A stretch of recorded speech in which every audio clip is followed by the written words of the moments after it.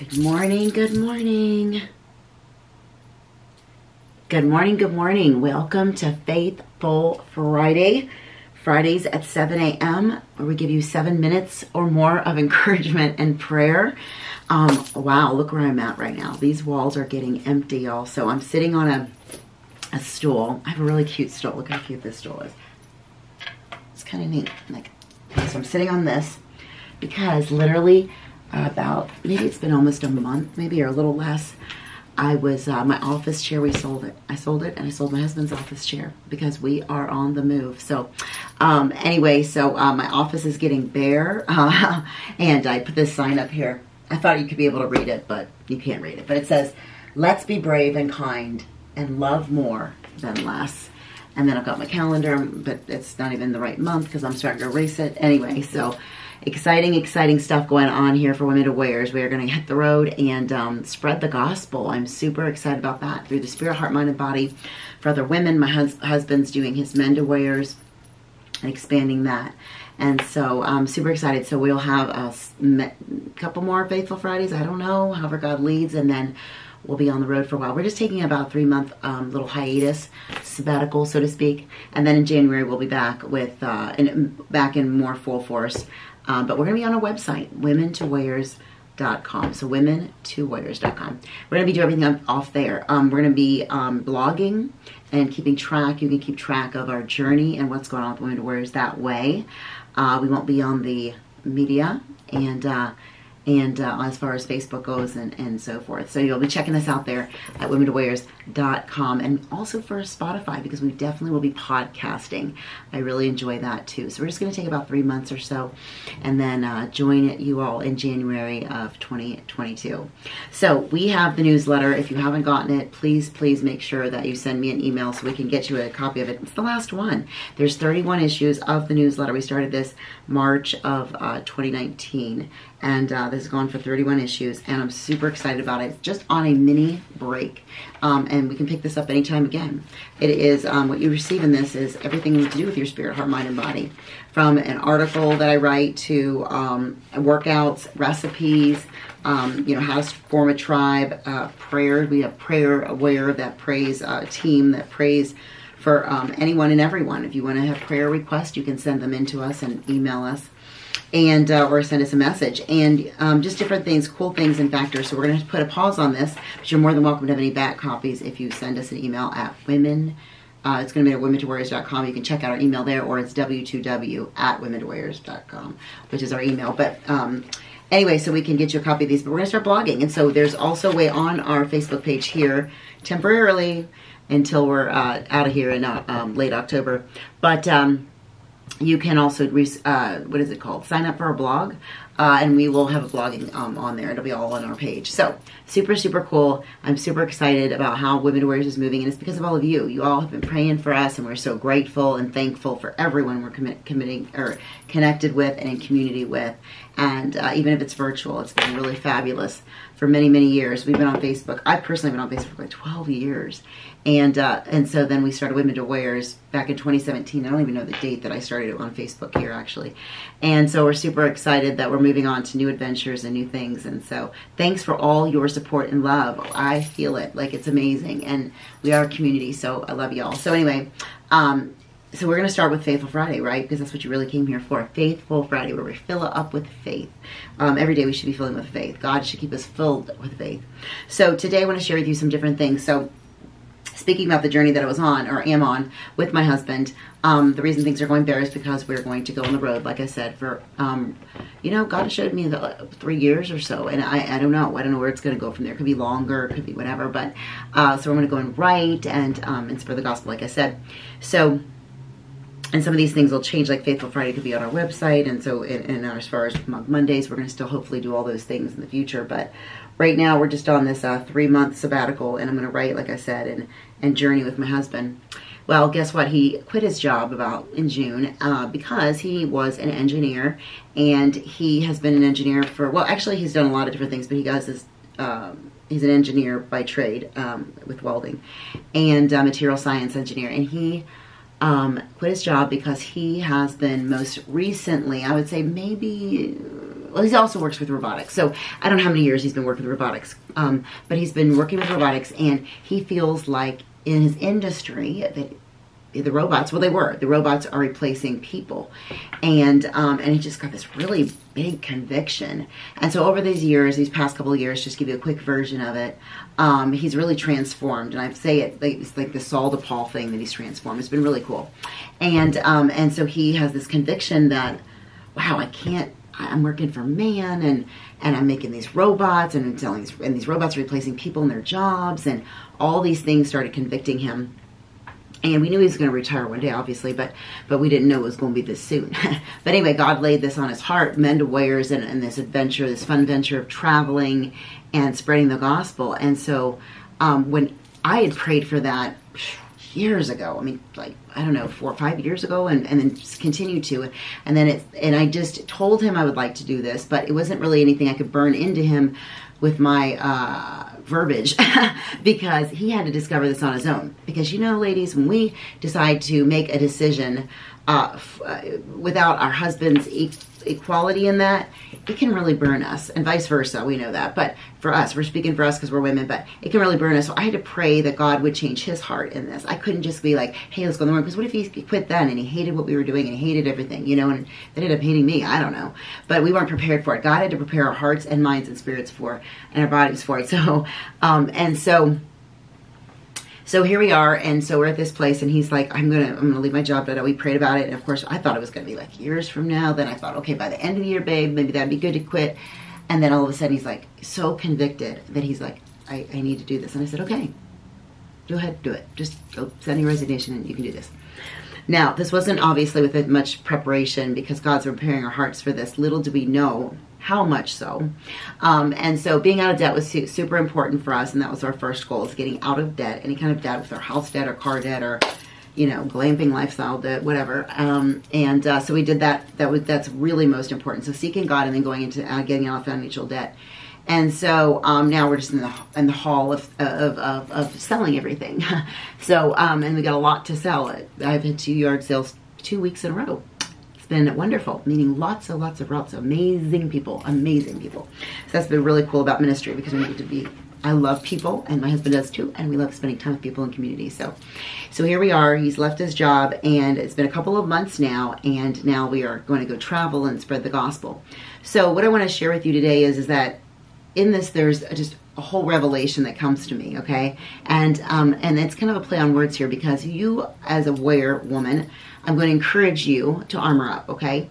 And armor up by reading the Bible is the sword of the Spirit, okay? So it's the word, it's the sword, it's what you need to be infiltrating yourself with, is God's word. Because the next 3.5 years, we're going to have a lot of tribulation.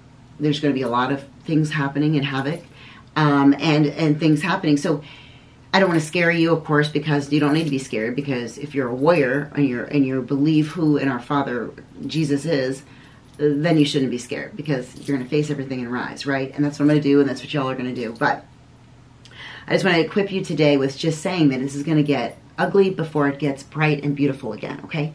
But we are going to equip ourselves, because we've been equipped, right? We are warriors. And if you haven't, then please get equipped. And the way to do that is with your amazing Bible. So this is your Bible, right? This is my Bible. Okay, it's super big because I have large print. As I'm getting older, I thought, wow, I need to see these words bigger, and I didn't have this one Bible. It's so tiny. And so it's a large print Bible, not like super large, like annoying large. It's, I don't know, it's maybe 10, 11 font. I couldn't tell you. But anyway, super cool. But in the front of it, this is my armor. How my armor starts is my Bible cover case, okay? It says, stand firm, then, with the belt of truth buckled around your waist, with the breastplate of righteousness in place, and with your feet fitted with the readiness that comes from the gospel of peace. Take up the shield of faith, with which you can extinguish all the flaming arrows of the evil one. Did you hear the part all? Yes. Take the helmet of salvation and the sword of the Spirit, which is the word of God. Ephesians 6:14 through 17. And we're going to go back to that, because we're going to read that again. But it's putting on the full armor of God. And this is my full armor. This is how I equip myself every day. I have to be in the Word with God. And so what does that look like? Well, sometimes you're looking at this word and you're like, oh my gosh, I don't know what this means or what this says. So that's where you have to just open up your heart and just say, God, just show me. Show me what you need me to hear, see in something. Whether it's the Word, whether it's lyrics in a song, whether it's something you're reading, or through a person. I mean, there's angels all walking all over this earth. And there's all kinds, there's the good and the evil angels, just to give you a heads up on that.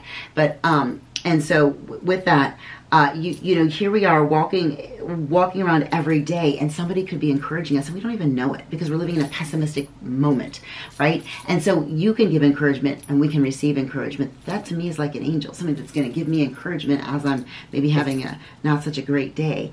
And so everywhere we go, so we've got to stay equipped, warriors. And so I wanted to share with you the fact that, you know, it just seems like for me, as far as in my time of prayer and so forth, what God's sharing with me and revealing to me is that the world's becoming very robotic. And that's where I wanted to share with you is what my husband and what he was doing. It just seems like it's going into really, it is humans. We're being replaced and made into these robotic people. And it's really interesting because I loved to study food. I like to study food, and fitness. Those are some of my very favorite passions. And I like to get in and really discover things about like how food is made and where it's sourced from and so forth. Like I can get really, really nerdy in it. And that's so important to me, right? And as far as that's how I fuel my body and how I take care of myself. And as far as your spirit and your heart and your mind, these are the ways you're going to equip yourself, and this is the way we're going to do this with the Word. And by reading Ephesians and by placing yourself, even if you're just like, okay, I don't know, God, I don't know. Okay, so find a verse in the Bible and just go with that, and just ask God to show you something within that. Open it up, and I'm going to ask you to start with Ephesians 6:11. So please get your Bibles because it's so important to stay equipped. One of my best friends, if not my very best friend, Miss Jerry Nichols. She's my mama warrior, okay? She's a sweet 80-year-old woman. She is shorter than me, and I'm short. But shouldn't shock you or stop you because she is the warrior. Like, she is fierce at that sweet little height of probably 4'11".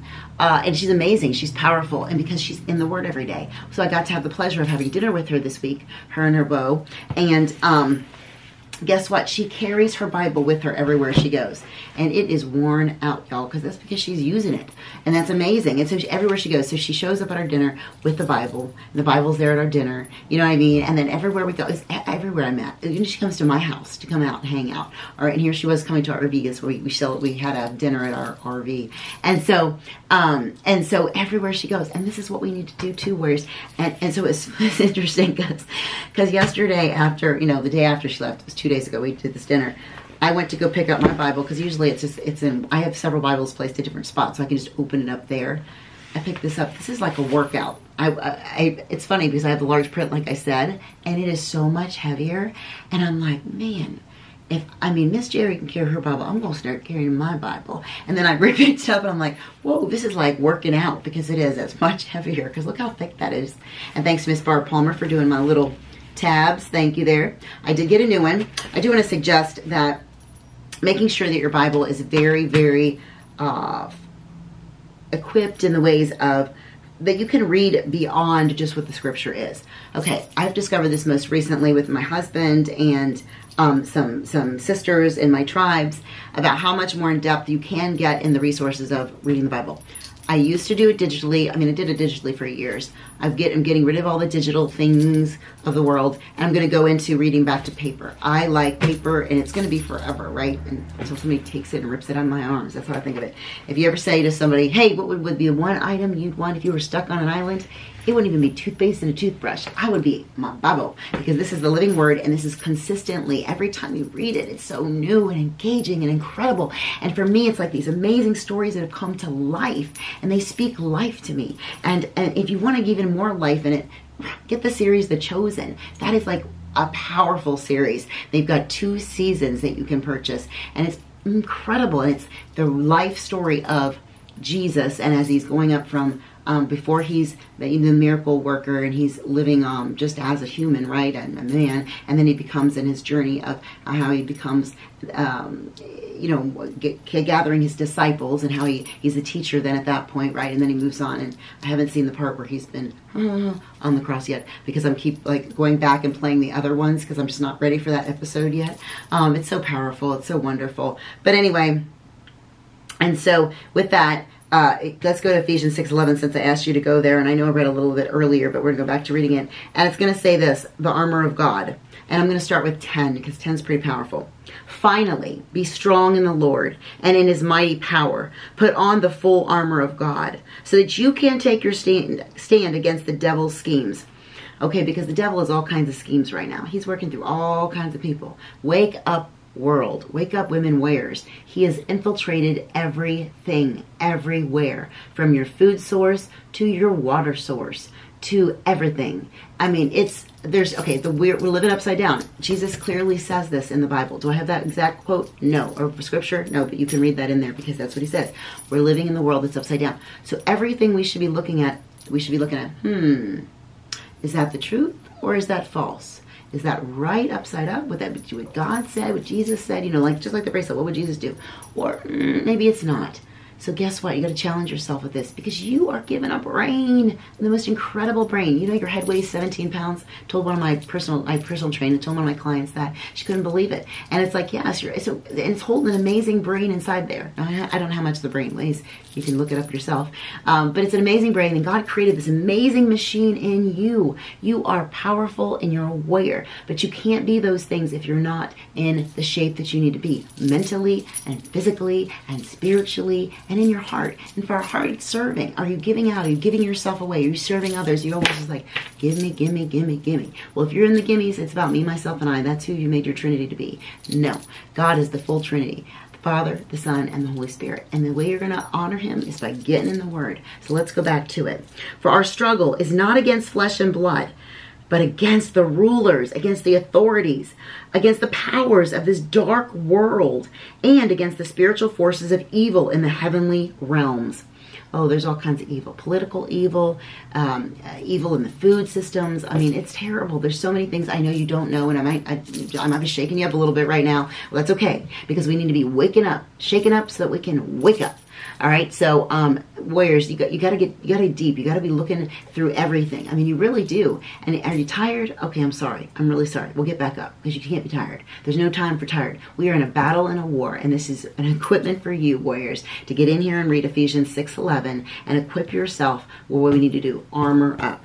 Therefore, put on the full armor of God, so that when the day of evil comes, oh, it's here. It's here. Every day it feels like that, right? You got the days where there's people that are just snapping at you. I mean, are just, they're not good. Like my husband, he's not a good morning person. He's like, I don't know, this cartoon back in the day was called Garfield the cat. I think it's still out there. And he was like, I hate Mondays. And this is my husband. I hate mornings. And it's just something he's just been. He wakes up in pain and he's just miserable. And I'm just like, please don't talk to me until you're in a really good mood, because I wake up and I'm like, ding, the sun shines in my head and I'm like ready to go and I'm ready to fight with the world. But and so everybody's different. I know that. But this is the day of evil, and so we got to remind ourselves to love, love, love, and be kind, kind, kind. Exactly what I read to you a moment ago. Okay, let's read it again. Let's be brave, warriors. That's one of our words. Bold, brave, and beautiful, and kind, and love more than less. So when the day of the evil comes, you may be able to stand your ground. Yes, you may. Okay, that's questionable, because are you going to be able to stand your ground? Where are you at? Are you equipped right now? If you're not, get equipped in everything. I was talking to a lady at our local meat market, and she had stopped me because I was in there and I was in my workout clothes, and she's like, oh, you work out, and all this.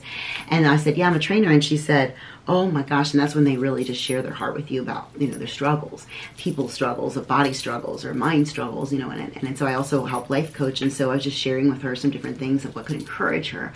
And one of the ways was, I said, start with something small. You just got to start with one thing. And that's what I'm asking all of you to do. Start with one thing, one scripture. And this could be the one. Study this, study it for a week, study it and find out what God has for you in it. But, so this woman said, I said, what's your one thing? What's your one thing that's keeping you from being healthy? And she said, I drink soda. I said, oh, Okay, what kind of soda? Dr. Pepper. For 25 years, this woman has been drinking Dr. Pepper. Oh, God, love her. And I'm like, oh, sister, you've got to get ixnay that stuff. But it has a hold of her, right? She's been doing it for 25 years, and it's just put on so much weight. And I remember training these people, side note, 20 years ago, and they did the same thing. They would drink 2-liter pops a day, and I got them to quit it, and they dropped weight instantly. It was amazing. But of course, it's not also healthy for you in other ways. Caramel color is not good for you, the sugar. So that's how I had to wake her up and say, hey, do you know what's in a, is it 12-ounce can of soda or 10? I don't know. It's something about that. But there's 10 teaspoons of sugar in it in a can of soda. So I was giving her that realization, and she's like, whoa. And so I just said, just start with that one thing. Just start with the soda. I said, do you like it for caffeine? No, I like it for taste. You know, figure out what it is, and then find something to replace it. Like I said, water. It's the best thing you can do. She is starving of water. That means her brain's starving of water. Her body's starving of water. I mean, right now I feel like I'm starving of water, you know, because I need to have a little sip here. Let me have a little quick sip. That's my best buddy. 2 of these a day, if not more. My other best buddy's right here. Can you see Huck? Yes, he's joined us. Hi, Hucky. Hey, I don't know what you need right now, but I'm working right now, okay? Working with my ladies, because we're working on being better warriors for Christ. Are you a warrior? Yes, you are. You're a warrior, aren't you? Okay, now go lay down. Okay, so, oh, whoa, buddy. Oh, you got to go outside because you're not feeling good, buddy. Okay, don't really puke on my floor. That looked like you're going to puke. Okay, that was disgusting. This is my moment of evil, right? Where he's puking on my floor. Just kidding. All right, so stand firm then with a belt of truth buckled around your waist. Okay, I have to wear a belt to keep my pants on, right? To keep my pants up. And so wearing that belt of truth, look for the truth. Seek the truth. Do not believe the first person that says something. Research everything, y'all, and go deeper than your research. Look where the source is. For example, I look on the bottom. Where is this made?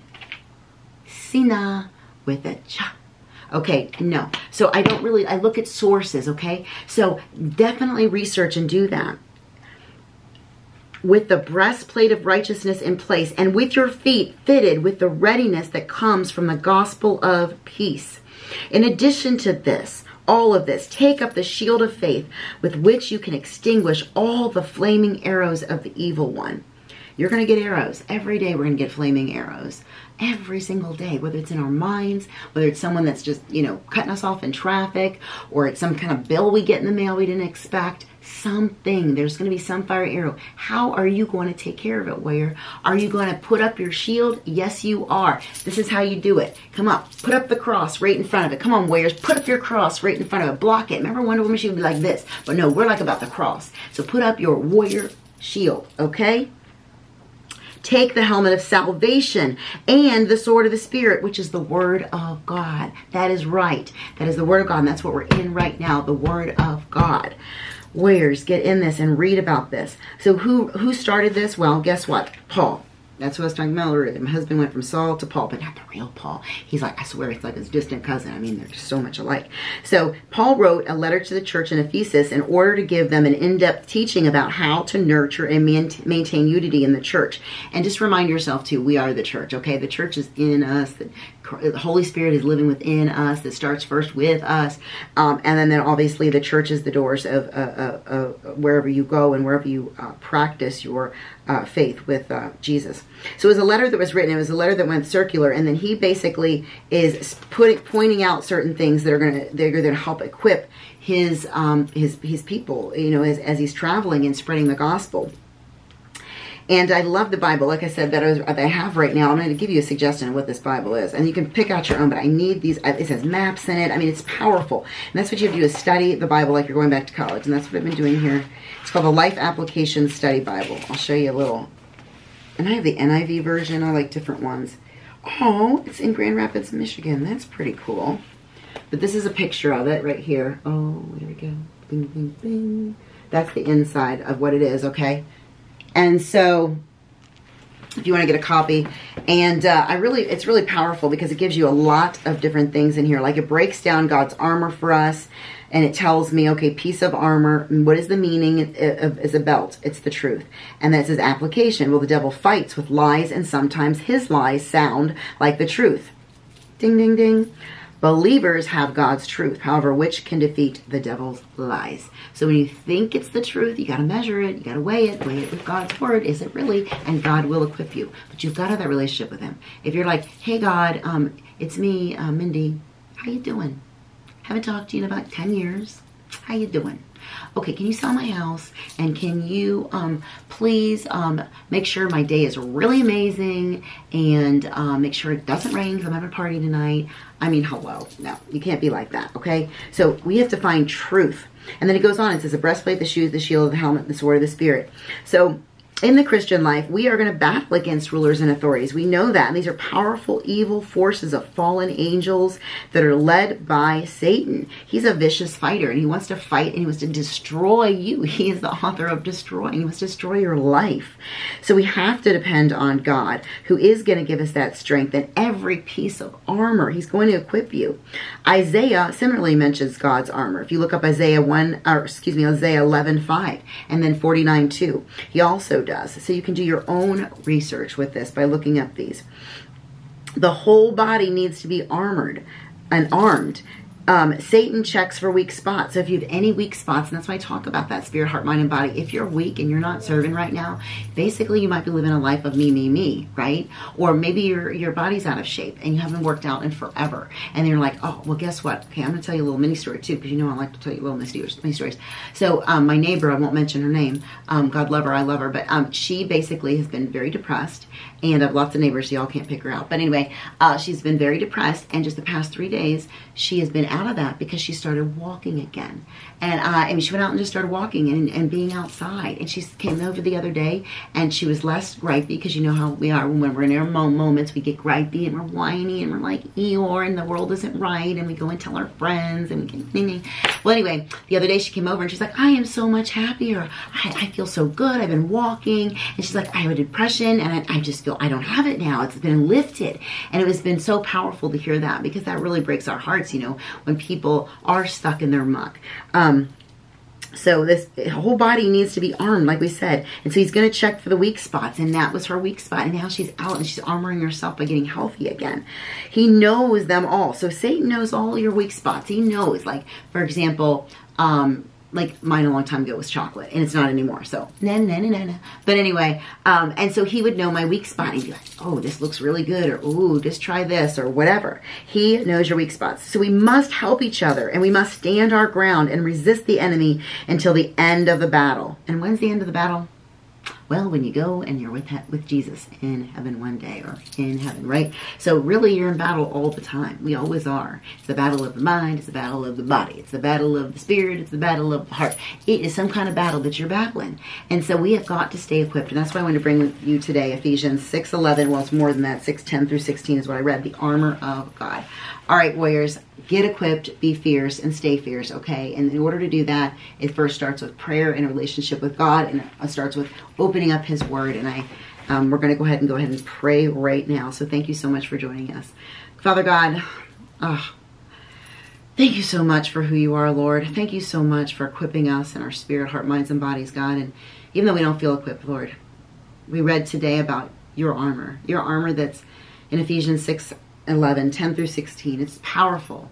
God, we just need to put it on and keep it on. We don't need to remove it. Lord, we need to sleep in it. We need to wake in it. We need to be shining it up, because, God, it's been beaten up. But, Lord, you can restore it and renew it, God. Just like it reminds me of the movie of Wizard of Oz, and the Tin Man went in and they all got polished up before they met the wizard. And Lord, as the Tin Man was getting ironed out because he was made of metal, help us to figure out the ways to wear our armor boldly and bravely, Lord, and beautifully. Help us, God, to shine up a little bit, because shining up is with you, Lord. It's having that relationship with you, Lord, where you're equipping us and you're pouring into us what we need to receive for our armor, Lord. With the helmet of salvation, the breastplate of righteousness, the sword of the Spirit, Lord, the belt of truth, the shoes of peace, God. Oh, equip us, Lord. Equip us with our full armor, Lord. And help us to walk in the journeys that we have, God. I like to call them journeys. You call them battles. Maybe man calls them battles. We all call them something. But God, We, God, need to stay equipped, and it's the only way we can do that by getting into your word and dissecting it, Lord, even if it's one scripture, one verse. God, help us to be full of you, Lord, to be filled with you daily, Lord, that we can just be open to what you have for us, that whether it's through a person's word, I mean, maybe it's a criticism. Maybe it's a criticism we're receiving, and God, maybe we're like, oh, wow, I am so offended by what they said, and I'm not going to talk to them ever again. But God, no, let us open up our hearts to say, is this something I could be receiving? Is this something that could be truth about me? And then weigh it on your word, Lord. Help us to weigh it on what you have for us, Lord. Not to be selfish and just brush it off and think, oh, that's not me. I'm not that.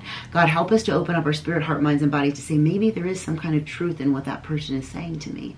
And if there's not, Lord, help us to walk in a new way, in a new path. Show us, Lord.